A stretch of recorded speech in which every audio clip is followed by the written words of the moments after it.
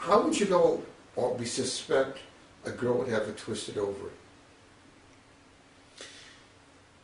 Oftentimes, a girl with a torsion of the ovary comes to the ER and is evaluated for possible appendicitis. The symptoms, however, are somewhat different. Typically, a girl with a torsion of the ovary has a much more acute onset of symptoms and describes pain as if she was suddenly kicked in the stomach. Appendicitis pain more often starts slowly and progresses in a gradual fashion. These two types of pain are quite different. There's also a rebound when you have appendicitis. You push in, it's more painful when you release it.